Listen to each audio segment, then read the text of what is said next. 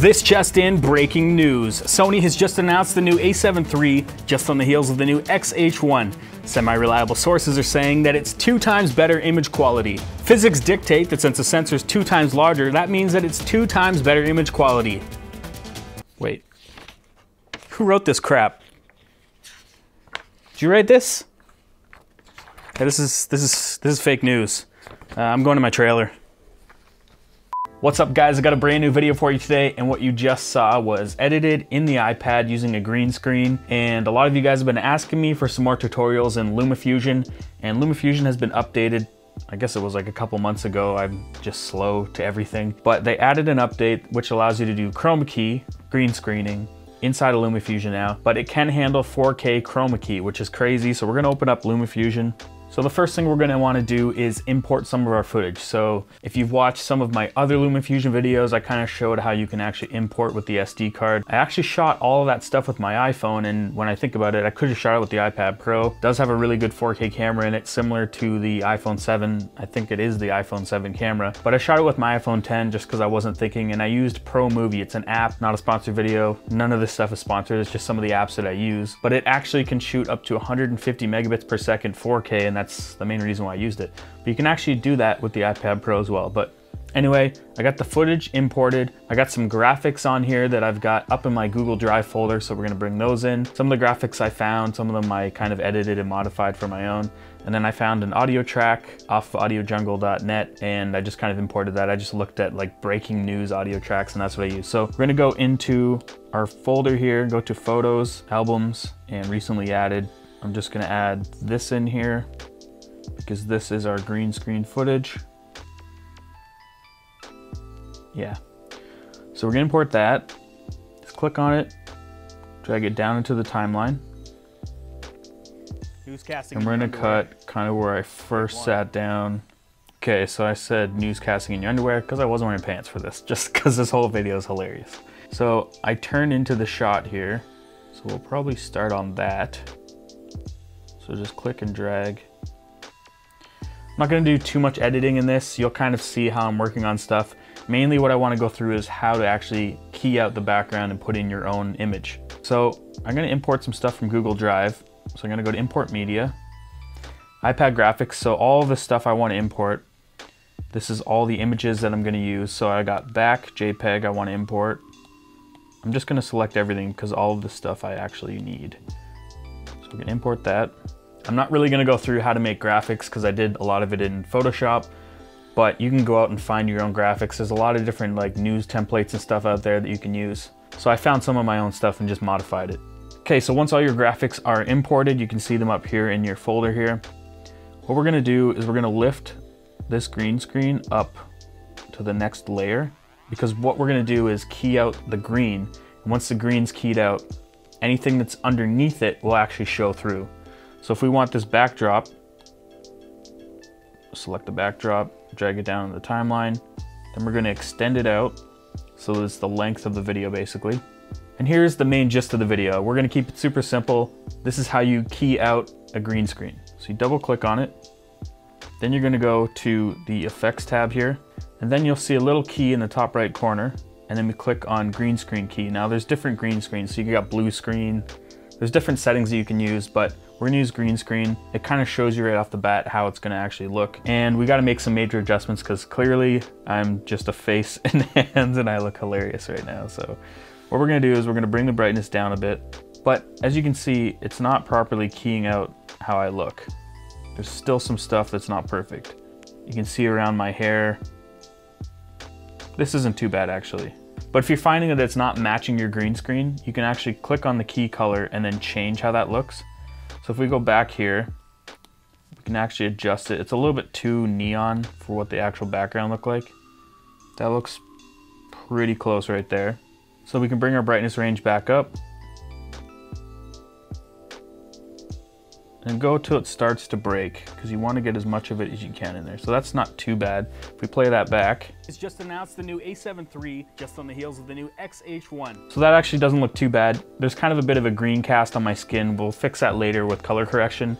Now that we've got our main thing keyed in here, I actually have a desk that I want to put in. So I have a separate layer that's a PNG. And since we're allowed to have 3 layers in LumaFusion, we can actually add other things. So I have a desk, I called it desk here, and it's just a PNG file. And I'm gonna put that over top so that it actually looks like I'm sitting behind the desk. And the cool thing is, once you've got yourself keyed out of the shot, you can actually go in here and move yourself around.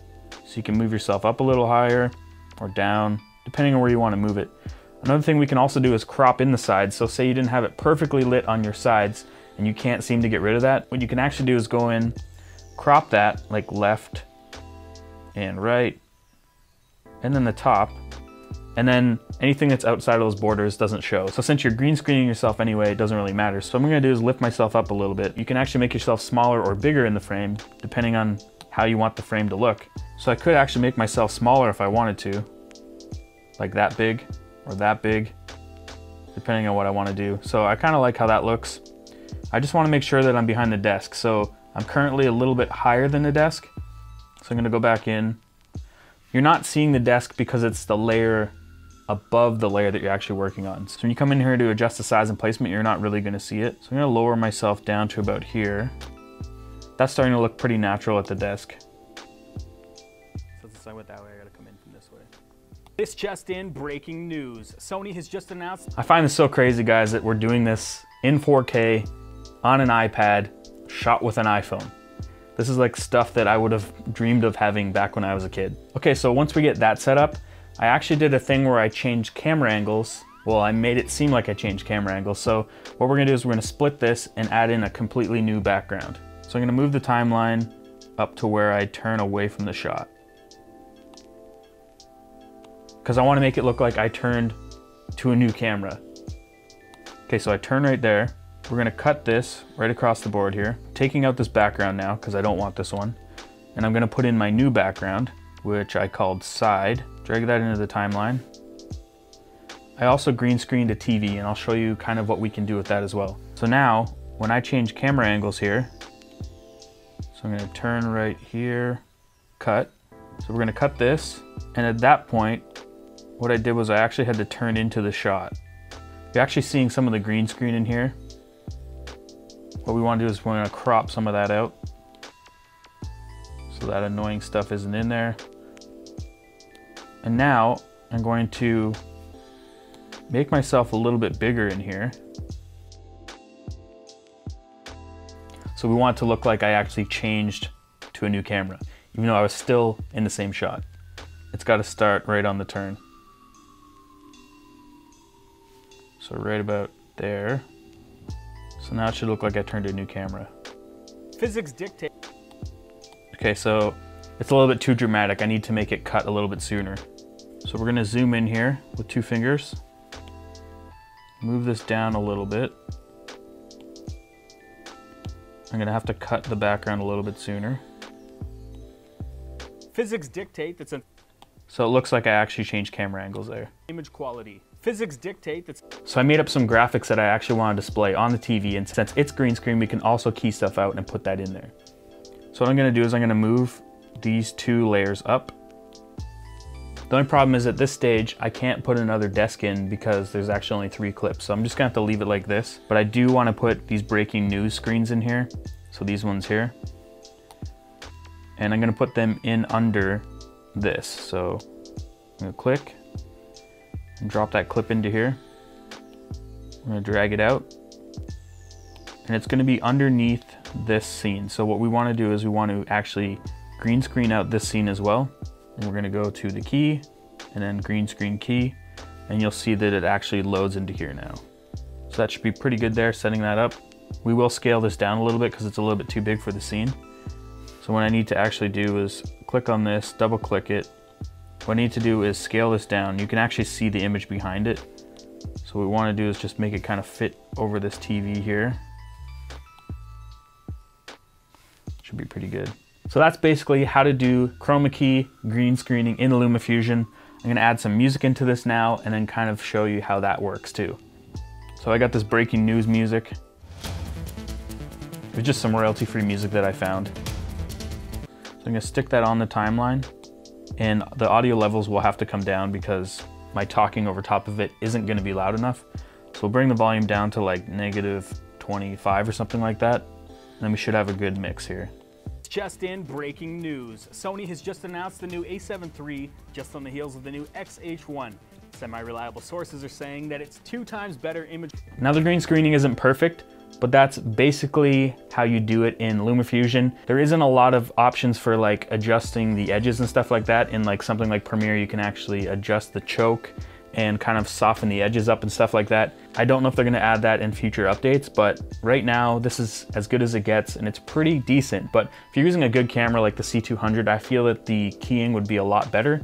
But I use my iPhone, and if that's all you have, or even just the iPad, you can get results similar to this. So I wanna show you what it's like to color correct this so that you get a really nice color to match the actual background. So we're gonna double click on this, go to our effects tab here.